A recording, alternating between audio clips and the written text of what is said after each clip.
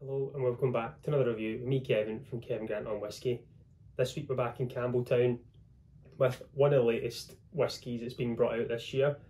This is a Kilkerran 8-year-old cask strength, and this is a bourbon cask matured.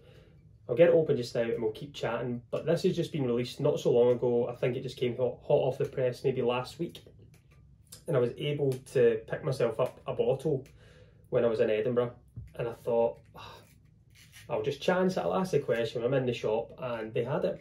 So I bought it, told them it will be getting opened, I will be drinking it, and as we can see, we've got it open today. So this is a full maturation, full bourbon cask, 8 years old, and they've also brought out the sherry cask, which they bring out every single year. This is the first time since the 8-year-old has been brought back, and I think it was 2018 was the first time they brought the cask strength 8-year-old out. And it's been dormant since, so 5 years we've been waiting for a full maturation in bourbon. Lately I've been absolutely in love with full bourbon maturations in virgin oak cask, so I'm really looking forward to this. I think it's something a bit different. Everyone usually goes for the sherry cask. Me personally, I usually do as well, but I thought this has got to be a little bit different. We are looking at a distillery here in Kilkerran, down in Glengyle, or Glengyle Distillery is a Campbeltown whisky. Everyone or majority of the staff work at Springbank.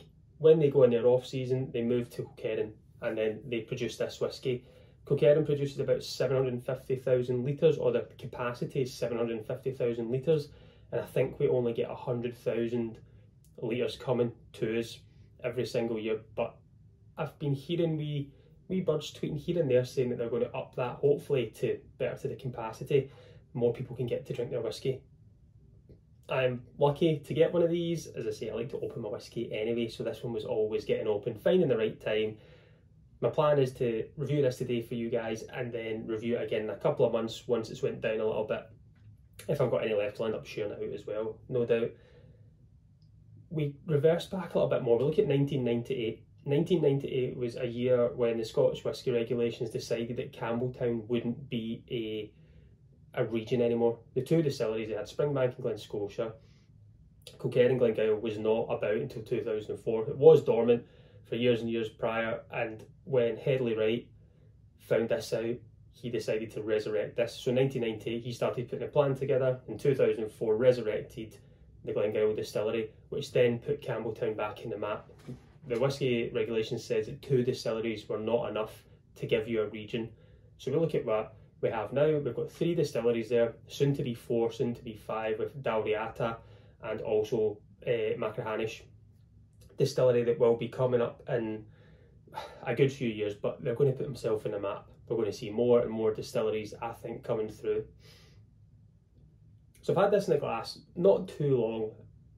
I'm just excited for it. This is just something new. The ABV in this one's 55.8% ABV. It's natural colour, non-chill filtered, it's nice and light, it's a soft kind of honey glow to it. Is it going to be a big ABV smash? I've got my little water dropper here as well, so we'll try it first without water and then we'll add a little bit in. I've kind of used a wee slight Capita glass today as well. So let's get this on the nose, get it on the palate, have a wee look. Legs on it straight away are really good, and then just hand out that glass nice and light.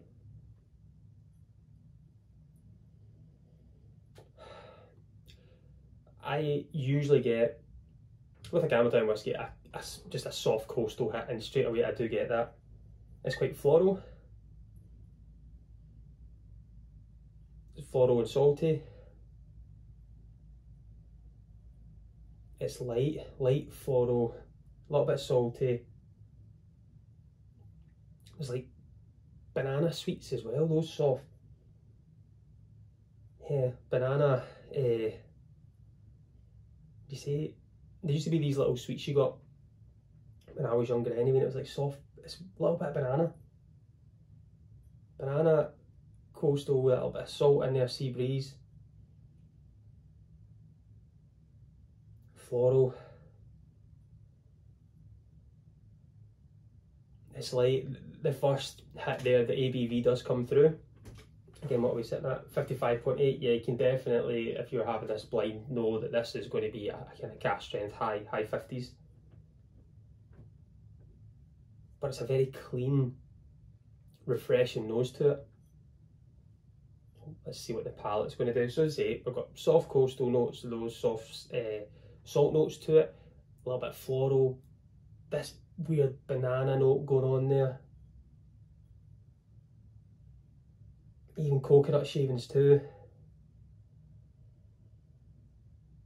slight oak note to it.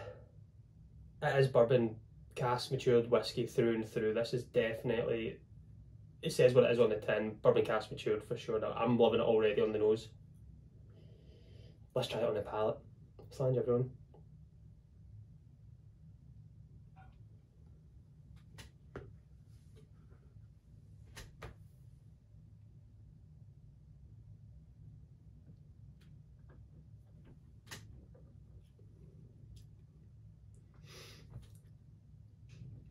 Spicy, big spicy finish, oily, very oily, and there's a lot of spice there, a little bit of heat to it. So that's been that very first impression. Again, this is my first dram of the day, so my palate's not going to be on shot, so another wee sip just now. We'll add some water.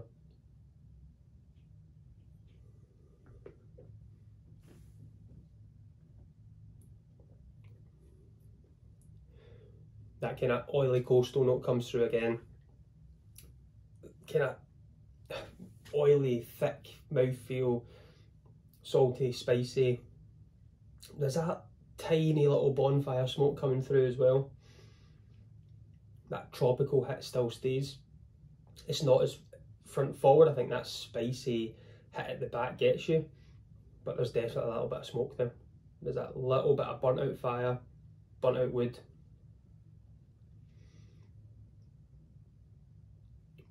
It's so oily, really, really oily. It's an absolutely fantastic mouthfeel to it.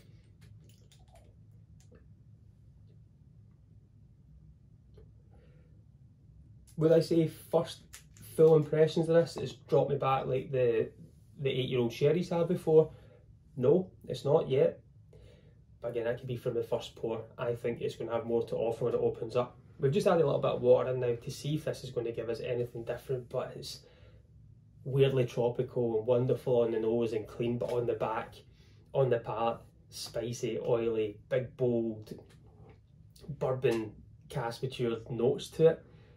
It's just spicier than I expected it to be. So a few drops of water brings out more of that coastal, slightly maybe dunnage now. Yeah, that kind of wet wood shavings, if that makes sense. If the wood shavings have been sitting out, it's got that dampness to it, that dunnage warehouse. So more starting to open up. It's definitely starting to relax and come through a little bit more. But yeah, dunnagey, wet, damp wood. But that banana foam note still kicking around, saltiness still there.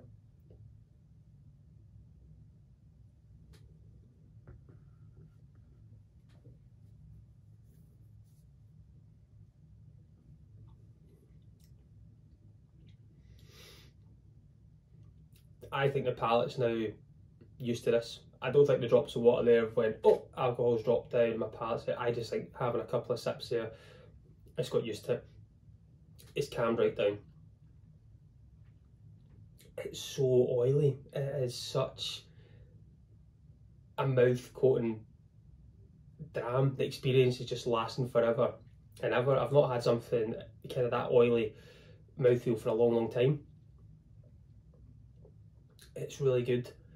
It's not blown me away. It's not stopped me in my tracks compared to the previous releases with the sherry cask, but again, that's big, bold, sulphury, crazy notes that you get from that. This is clean. This is really coastal. Soft kind of peat smoke, burnt out wood coming at the end. Spicy, dunnagey, floral. There's a lot going on here, and this is a bourbon cask. There's nothing else to this. This hasn't been changed around into, married into loads of different other casks and things. This is a full bourbon maturation, and it's wild. So much going on in the nose, so much going on in the palate for something so simplistic. I love it. if we talk about the price, this £55. I paid £55 for this product, and the good thing with this Kilkerran, each release since I think 2017, 2018, has been the similar price. They've not really upped it. I do think in time, once if they ever up the 100,000 litres they're putting out a year, the prices may change, but I'm really glad that they're keeping them the same. Unfortunately, there is people that will collect and not drink this, but again, each to their own. I'm always going to open it as well, so if I get my hands on one of the latest sherry, I'll get that opened also. I'll re-review this in weeks to come, once it's open a little bit more, get to know it a little bit, and we'll see the comparison of the new tasting notes to what the tasting notes have been today. I've got a trip booked to Islay, which is coming up in the end of March, which I'm really looking forward to, so maybe on the way back, when I get off the boat at Kilkerran, I'll maybe take a wee drive down to Kilkerran itself and see what other kind of cool quirky things we can get in the distillery. If they're going to be open on a Sunday, I'll need to double check that. This has been good. It's not been amazing, I'm not going to lie, it's just been good. It's an experience, there's a lot going on in there which I think I need more time to sit and get to know it and break it down. But as you can see by the tasting notes, there's a lot going on. It's not a one trick pony. There's a lot going on here, which I really enjoy about whiskey. So again, thanks everyone who's tuned in, thanks everyone who's subscribed. Welcome to all the new subscribers as well. Should have done this at the start, but thanks everyone for tuning in. I'm going to sit back, enjoy the rest of this dram, and I might pour a wee one later on tonight just to see how it changes. But I've been Kevin from Kilkerran on Whiskey. Join me next week. Let's talk whiskey. Sludge.